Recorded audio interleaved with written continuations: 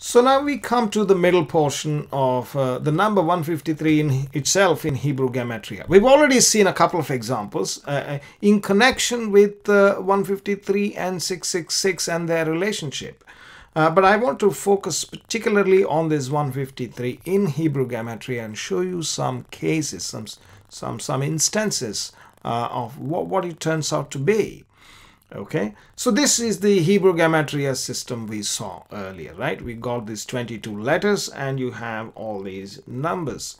Now, if I take that system, in the book of Isaiah chapter 48 verse 17, we have this phrase. Oh, by the way, most of the phrases that I take and show with the numbers are taken from the Bible. Those phrases occur in the Bible, and where if it doesn't, I will tell you so. Ani Adonai Elohecha. Ani Adonai Elohecha, or Ani Yehovah Elohecha. I am the Lord thy God. You see, what was happening is in John chapter 21, in that incident at the Sea of Galilee, was that these guys initially did not recognize the Lord. Why? Because he did not appear with the same sort of facial features perhaps to them, and that is why they did not recognize. You should read that. I don't want to explain that again, but if you go read the Gospels, he appeared to them in another form. We read in Luke's Gospel 24, elsewhere, Mark's Gospel, different places. They did not recognize him. They only recognized him from his intrinsic personality. For example, if you cover up the face of somebody and they speak, or even if the voice is different, but if they speak the kind of words in a certain way, if you're very familiar with that person, you will recognize the person. That is what the Lord wanted them to recognize, the inside person in him, not the external appearance. There we have, when he did this miracle, they recognized immediately who it was, and it says, no man dared to ask him, who are you? Because they knew that it was the Lord. And therefore, through this miracle, it is as though he is declaring, Ani Adonai Elohecha, I am Jehovah your God. Because I am claiming Jesus is Jehovah incarnate. Incarnate avatar is a term in Sanskrit where you have incarnations of God, like that. You have Jesus is or Yeshua is the incarnation of Jehovah. Ani Yehovah Elohecha. That's what he says. That is 153 declaration of his deity, of his identity. So 153 actually, oh, by the way, if you want to check the number, you can go to this torahcalc.com/gematria. Put that whatever. You don't have to put in these dots and dashes. These vowel points are not required. You can type in using this typewriter here. You'll get this is standard Gematria 153. Here is 153, you see, right? Okay. Another one is Melech HaKevod Yehovah. Melech HaKevod. The King of Glory is the Lord. The King of Glory is the Lord. In Psalm 24, we have a question. Who is the King of Glory? The Lord strong and mighty. It says in those sort of answers are given in Psalm 24. You can check that. This phrase is taken straight from Psalm 24. Occurs two places. It turns out to be 153. Genesis 6:4. Genesis 6:4, we have Bene Ha-Elohim. This is a well-known phrase. If you research 153, you will come across this one. Everybody knows that sons of God, Bene Ha-Elohim, adds up to 153 in Hebrew Gematria. And this is a very well-known and important observation which we need to keep in mind. And you see, this refers to the children of these guys in Genesis chapter 6:4, where of course they came in and they fell. But as many as have believed in him, to them gave he power to become the sons of God. So those who believe in him are the sons of God, Bene Ha-Elohim, God's people. Here you have Bene Ha-Leviim, 1 Chronicles 15:15. Remember, I showed you the Levites who taught the people. That those guys who are teaching the instruction, that word was 153. Do you remember? And so here we have Bene Ha-Leviim, the sons of the Levites, is 153, according to the same method that we have just seen. Also, in 1 Samuel 10:5, we have Hebel Nevi'im. Hebel Nevi'im. You see, Samuel had a school of prophets, as it were, like a bunch of guys were there, learning from Samuel, and they were doing mystical practices and singing and dancing and prophesying with instruments of music to reach higher levels of cognition and receive, receive Ruach HaKodesh, divine inspiration, by engaging themselves in holy practices. This was the practice going on. If you did not know, are there such things in the Bible? Well, you should read those passages. It was started by Samuel. That place was in Naioth, N-A-I-O-T-H in the English Bible, Naioth. And when he anointed Saul to be king, he told him that when you go down now from here, you will find a company of prophets. It says in the King James Bible, the word is Hevel Nevi'im, which the word Hevel means a band which is used to bind together. Okay, so these guys are bound together by a common oath and probably share their goods and food and everything. They stay together. They have left the normal style of living or the regular society and joined this, a club of prophets, you can say. They had families, some of them had wives, etc. But it's like a big band of prophets, only engaging themselves most of the time in spiritual activities, including prophesying and singing with instruments of music. Okay, this phrase Hevel Nevi'im also sums up to 153.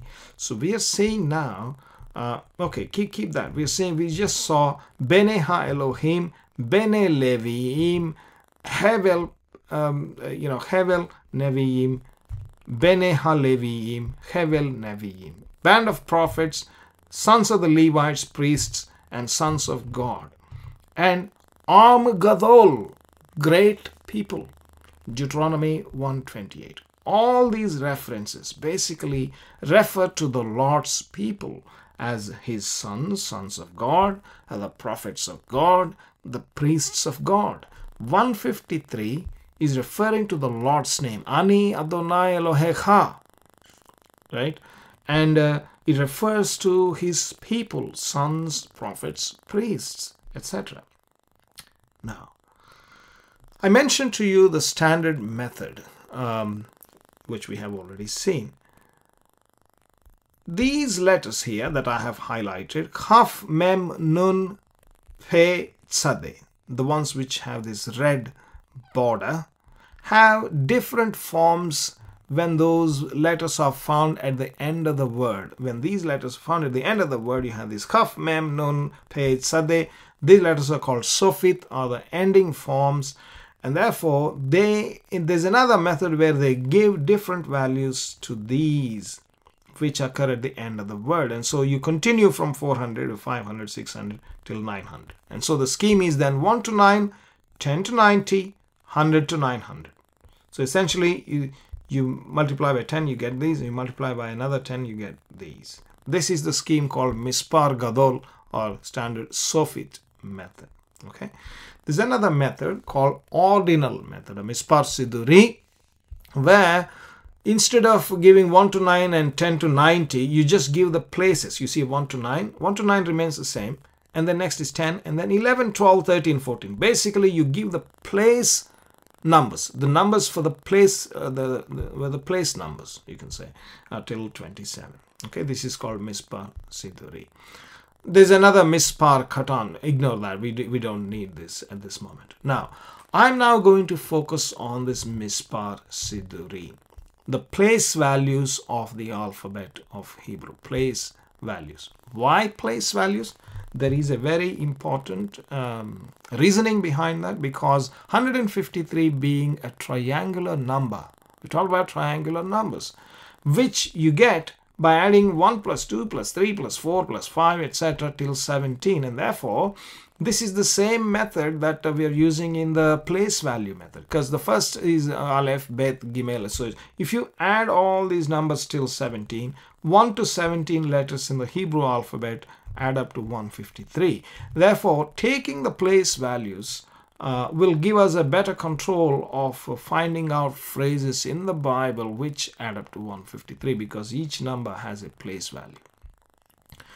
So then, using this method, I tried to find the names, and I found some mind-boggling occurrences of the Lord's name. Psalm 135 verse 13. I want you to pay attention on this number. 153 are the digits here. Okay, 130. There is no 153rd Psalm, obviously, but the digits are the same. 135, and you have 13 again, the same. There's no other digits occurring. Only digit 1, digit 5, digit 3. The first part of the Psalm 153 verse 13 has two parts. And the first part is Adonai Shimcha Leolam, or Yehovah Shimcha Leolam. Lord, thy name is forever. Lord, thy name is forever. 153. Okay. Now, the next part, it continues. Again, he says, Adonai Zikrecha Ledor Vador, or Yehovah Zikrecha Ledor Vador. Lord, thy memorial or thy remembrance is from generation to generation.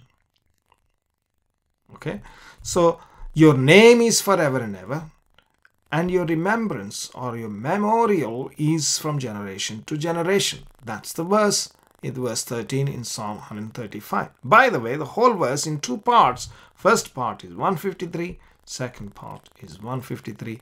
These are the phrases you can remember. To praise the Lord. Yehovah Shimcha Leolam, Yehovah Zikrecha Ledor Vador. 153, 153. Now here I put the same numbers. Now I change this to Mispar Siduri, ordinal. Here is where 153. Here you can see 153. This can be verified. Nothing is dodgy here. Okay, this is all worked out very well. So these are the two different phrases. Now, I mentioned Adonai Shimcha Leolam, Zikrecha. So Shimcha means your name. Zikrecha means thy memorial or thy remembrance. You see, this name and remembrance are very important, because when the Lord declared his name to Moses at the burning bush, this is what he said. The Lord God of your fathers, the God of Abraham, the God of Isaac, and the God of Jacob hath sent me to you. This is my name forever, and this is my memorial unto all generations. Adonai, or Yehovah Elohei Avotechem, Elohei Avraham, Elohei Yitzchak, ve Elohei Yaakov, Shalachni Elekem, Ze Shemi Leolam, ve Ze Zikri Ledor Dor. Shemi, my name, my memorial, my Zikri. This is exactly what he's saying. Yehovah Shimcha Leolam, Yehovah Zikrecha Ledor Vador. Ze Shemi Leolam. This is my name. Shimcha means your name. Shemi means my name. Zikrecha is your memorial or your remembrance. Zikri is my memorial. The Lord is saying, my name is forever.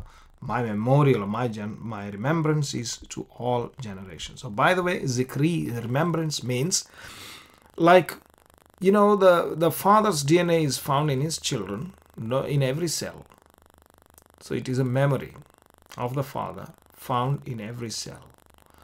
And then they have their children. If the boy has the further children, the father's Y DNA passes on to generations and generations. Well, of course, subject to mutations on this earth.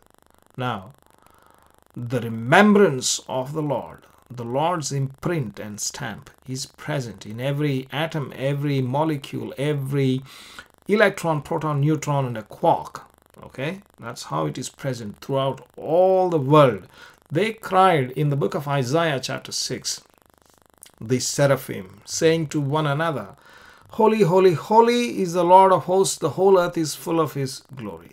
The whole earth is full of his glory. His memorial unto all generations. Right. Let's look at another interesting phrase that adds up to 153. Ha-Adon Yehovah Elohei Israel. Ha-Adon Yehovah Elohei Israel. This phrase taken directly from Exodus chapter 34 verse 23. The Lord God of Israel, or the Lord Yehovah of Israel. 153. He's basically declaring himself, because they did not initially recognize, but they recognized who he is. Ha-Adon Yehovah Elohei Israel. Again, here we have in 1 Chronicles 22:18, Yehovah Elohechem imachem. The Lord, your God. This is your is plural. Your Elohechem means your God. Your is being plural. Is with you. Imachem. Imachem. Remember, Immanuel. Immanuel. Im means with. Immanu means with us. Immanuel means with us is God. So Imachem means he's with you. Who is with you? The Lord is with you. Remember, we already talked about it earlier. Adonai, Bechem. Adonai Elohek. Bechem is the word which we have used earlier. I told you to remember that previously. It's the same concept. The Lord being with his people. The Lord being with his people is hinted at in this as well. And so essentially what we are saying here is, even if you take the second method of the Mispar Siduri, the place values of the Hebrew alphabet, it's still, we get a fantastic phrases right from the Bible. Nothing is cooked up, okay? Right from the Bible, they refer to the Lord's name. Now, let us now focus, come back to this verse in John chapter 21, verse 11. Simon Peter went up and drew in the net 153 fishes.